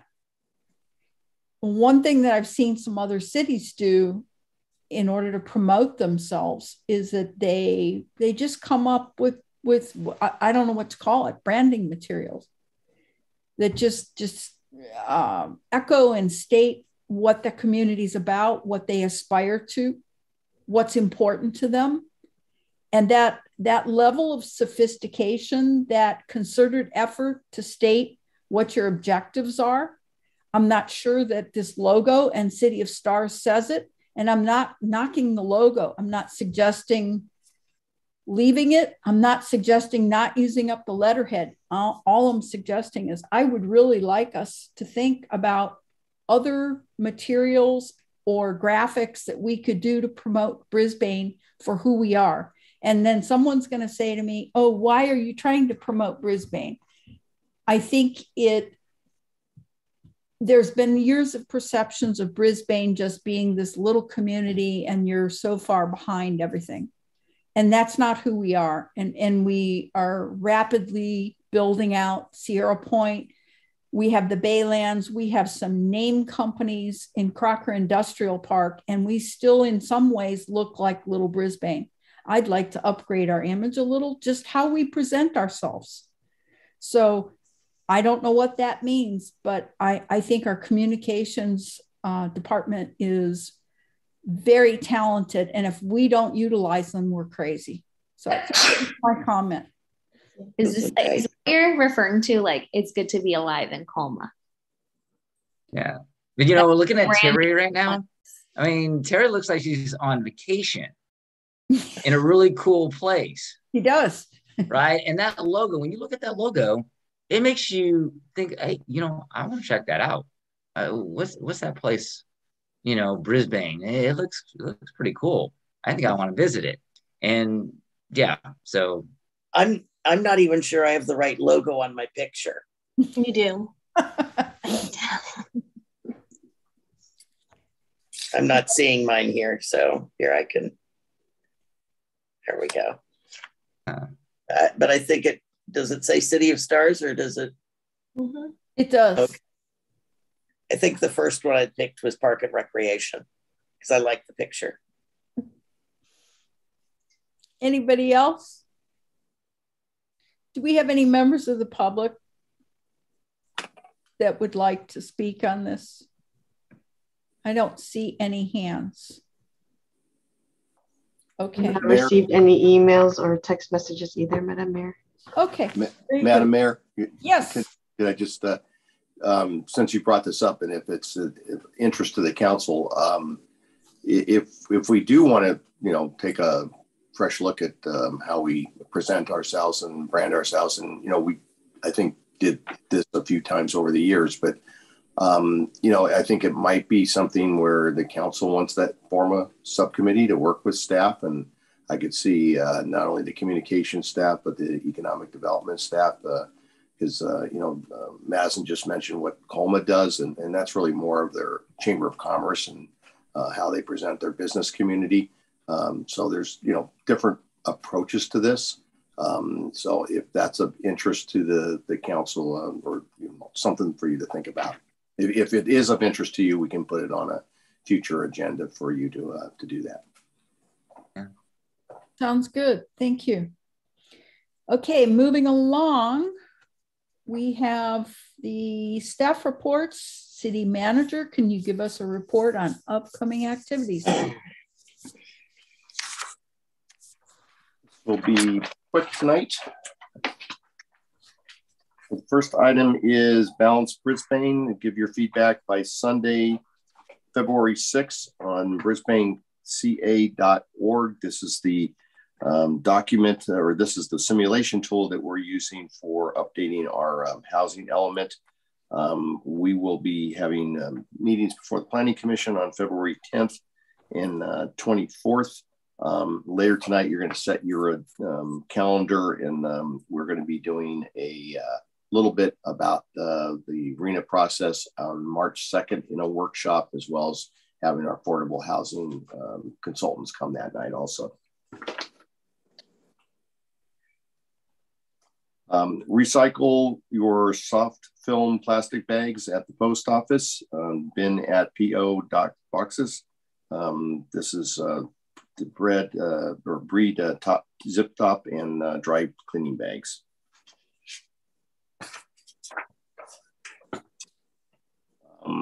Water bills are due on Monday, February 7th. Postmark payment or pay online at brisbaneca.org. San Mateo Credit Union on-site events at City Hall, February 11th. This has been from 1 to 5 p.m. This has been a fairly successful event. They've had quite a few people come through, and I know our previous mayor, Cunningham, was instrumental in getting this idea on the table, and I think it's been very helpful to members of the community. Can I make a correction to that? Sure. The slide says February 8th, not the 11th. My apologies. I thought I had said the 8th. Thank you. And then finally, the Lions annual crustacean dinner dance party to go on Saturday, February 26th. You can order at brisbanelions.org. Note that the dance party is a virtual event on Zoom. You see their website and how to join and participate in the event. And that's it for tonight. Thank you. We move on to our countywide assignment subcommittee reports. Who would like to go first? Okay, I'll go first. We had a Peninsula Clean Energy meeting on January 27th. Big topic of discussion was a program in the past year called e-bikes for everyone. And what it was a rebate program. It had an income requirement, low income, especially targeted, and the response was absolutely overwhelming. They ran out, within the first month, and they're still getting applications, even they've run out of money months ago. So there was another approval of $300,000 by the board to fund another whole round. These will be targeted to, again, low-income communities, but it's going to be extended to all income levels within the county. Ultimately, they're starting to talk about this as just a way to get people out of their cars, because some of the people that got bikes didn't have cars, others had cars, and they said that after they got the bike, they didn't want to ride in their car anymore. They enjoyed the bike so much. So this is going to be really interesting how it pans out, and it's being seen as a good way to reduce automobile use significantly. So that was the big topic. Councilmember Cunningham, did you have any committees? What, you're on mute? I only had 4, so I'll share a couple of them, okay? I had the Foundation for the San Mateo County Library, which is the fundraising arm of the JPA, for an interest for everybody. The new people coming in to donate to the foundation for summer programs for all of our community is just phenomenal. So that's that. We had an OSEC subcommittee meeting, and that was discussed this evening, so we can leave that there. I think the most exciting one for me was our economic development meeting, with a presentation from the company that is proposing, hopefully, to come into Brisbane and do carbon sequestration. And the biggest takeaway for me, it was very educational. Excuse me, it was a very educational meeting, was that these new companies doing carbon sequestration, the rocks that they're using, and it sounds like sci-fi when you haven't been in front of this presentation, these rocks can take carbon out of the atmosphere 4,000 to 5,000 times more per square meter than a tree.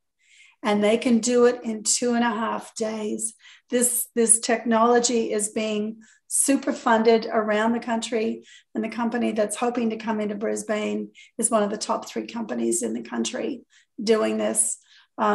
So fingers crossed that something wonderful will happen with that. Colleen, did you want to add anything to that? Oh, it was an interesting presentation, because there are a lot of these companies starting up. I think there's about 300 just in the United States, and they're getting venture capitalists. So where we saw Silicon Valley tech, and then we saw biotech interest, now with climate change, this has just almost moved to the top of the heap in terms of funding, just by leaps and bounds, because the mandates that we have to meet to curb carbon emissions are becoming so serious. So we're talking major investors with Bill Gates and Jeff Bezos. And the fact that one of these companies is looking at Brisbane to start up here and potentially expand in Brisbane it was really exciting. They said they looked at different places, and when they saw Brisbane, they went, wow, this is really where we want to be. And I would add to that, just that with the build out at Sierra Point, I did some research and looked at also biotech, and there's a lot of trade journals, and they're all talking about Oyster Point was the big place to be, and now everyone's talking about Brisbane. So it's really an interesting development. But the presentation, it was very exciting, and the technology itself, it's just stunning what they can do. But we're going to need a lot of it. So yeah, so just for the public who might be listening, just look up carbon sequestration technology. It's really, really fascinating. Who knew limestone would be so cool? We had a public art meeting. Madison, do you want to talk about that? We had a public art meeting. We discussed like some locations for public art and different areas in town that weren't necessarily on our list, but if art were to go there, who would it be serving and what would be the purpose?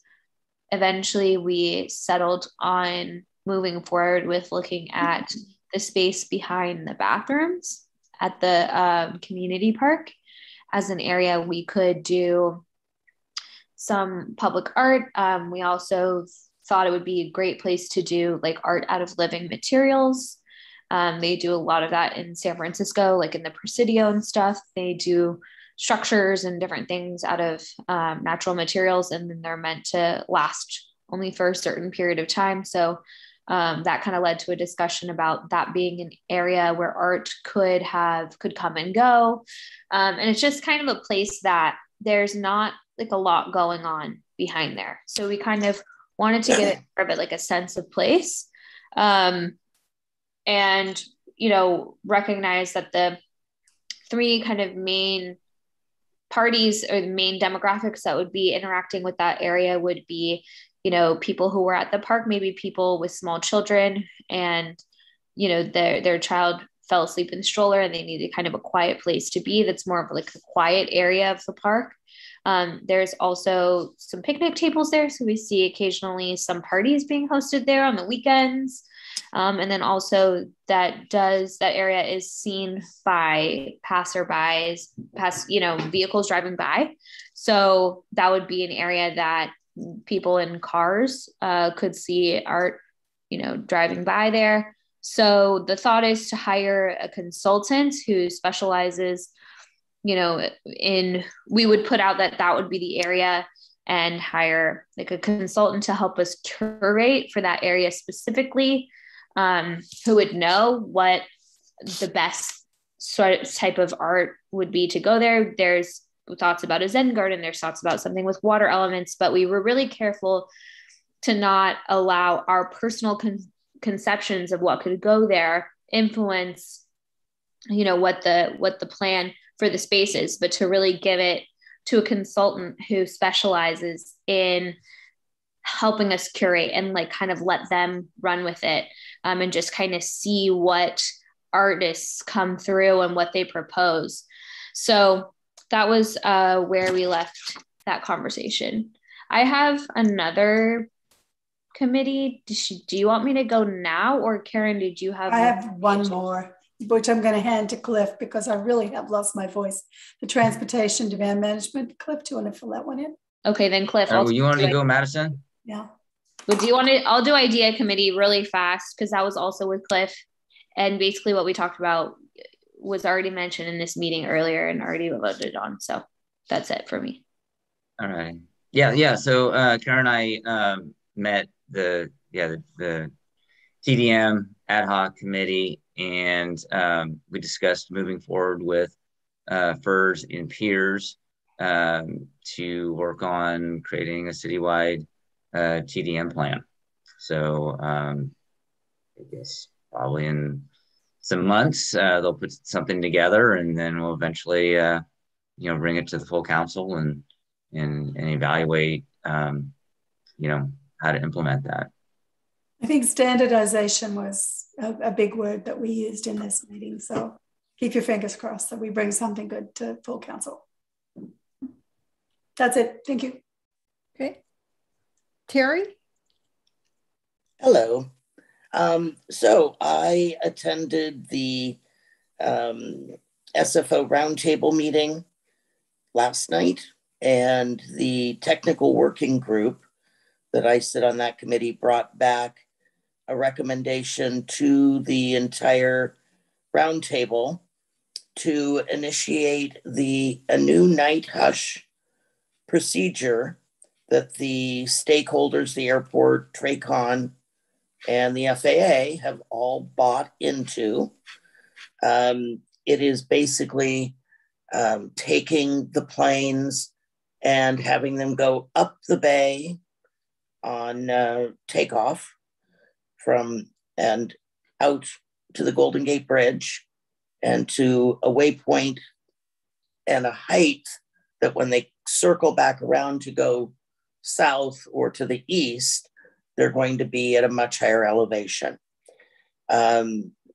We could not take a vote on it last night, but we're having a special meeting in the next week, I think, to vote on that, to accept the limitations that the airport put, that they really thought it was only going to be sustainable from 1 till 5 a.m.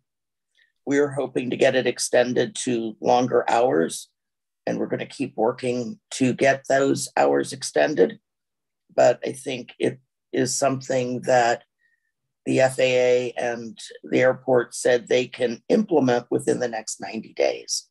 So we should be seeing some relief on those flights in the wee hours of the morning, starting in about 90 days, which is really good news to finally have something that sounds like an accomplishment. We'll see in actuality on how much it is utilized and used, But the good point is that this is not just for SFO flights. It is also going to be merging the stream with the Oakland flights. So they will also be on this path going out the Golden Gate Bridge. So that is fantastic news, Terry. It really was oh, man. fantastic news. Yeah. You know, they guaranteed those hours that they think they can do that even once they get back to pre-pandemic levels.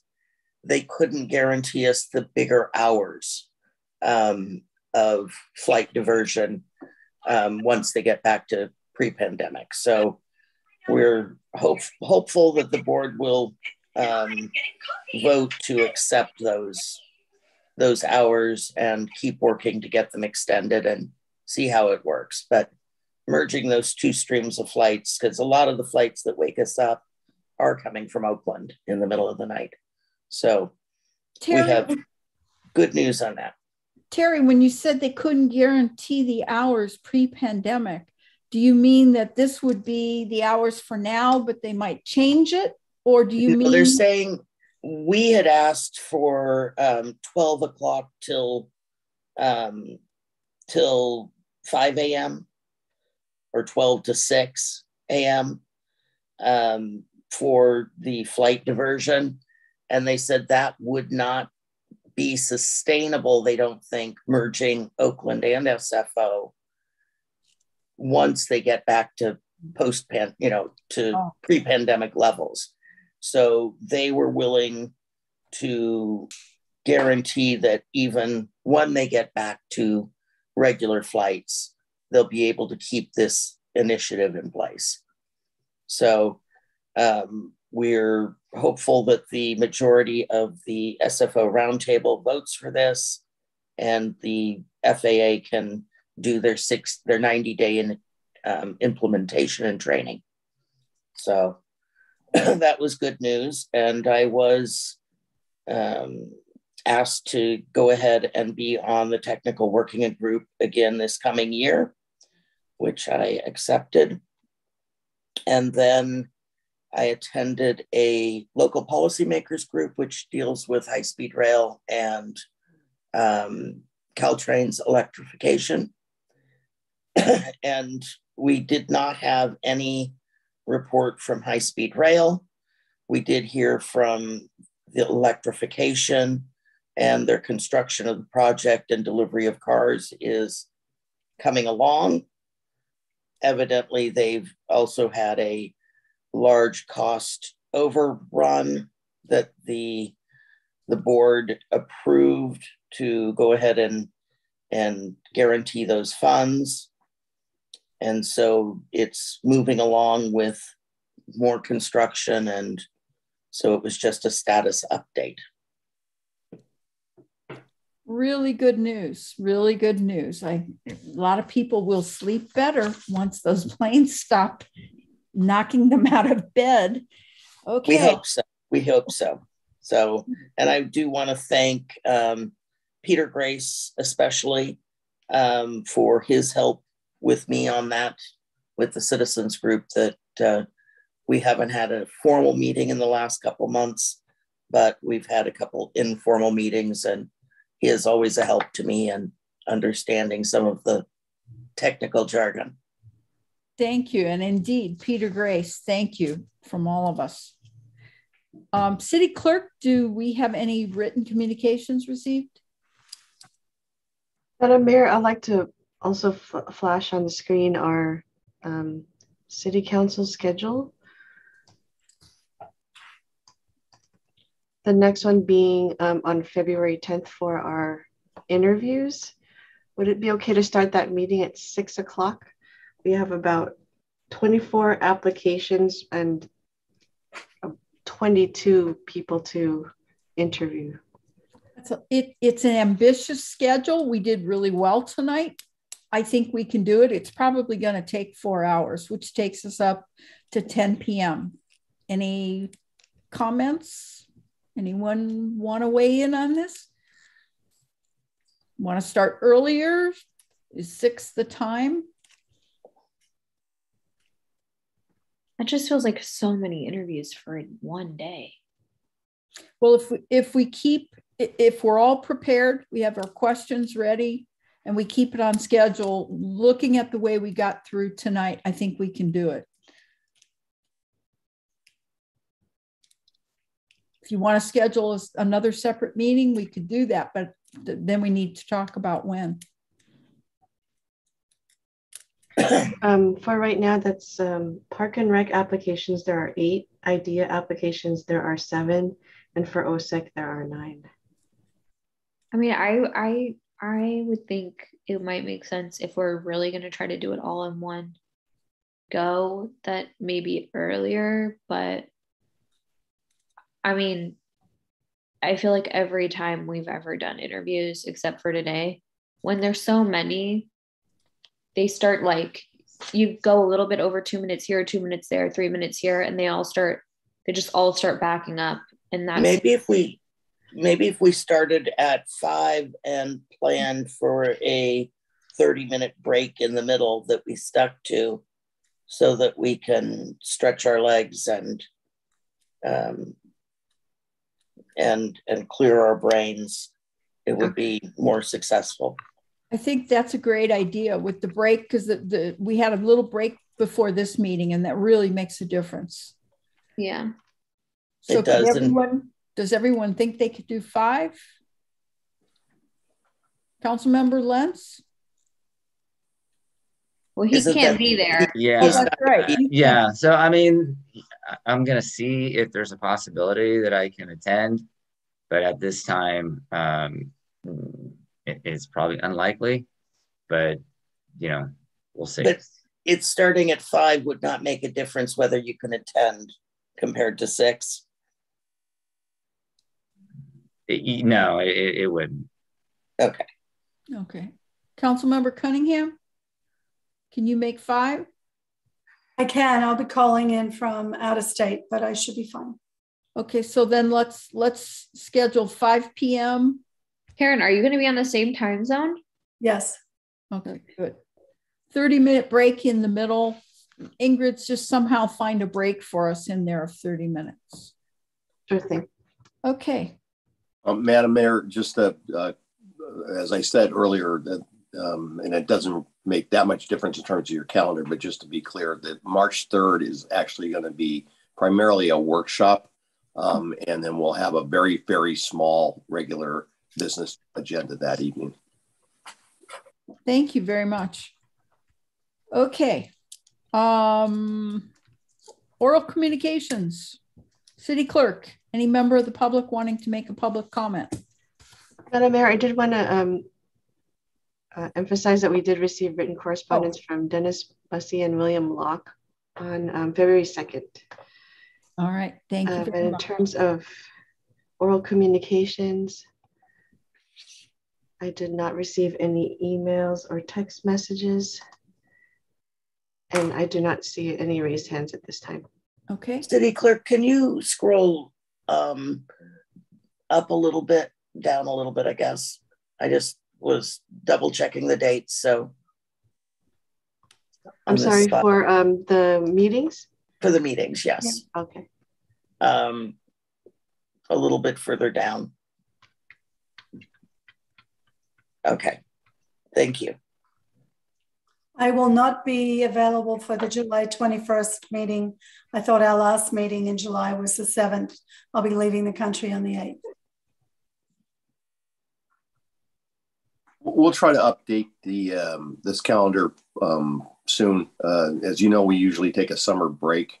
So I'll work with the mayor, and we might be able to. The July 7th probably doesn't work because it's so close to the 4th.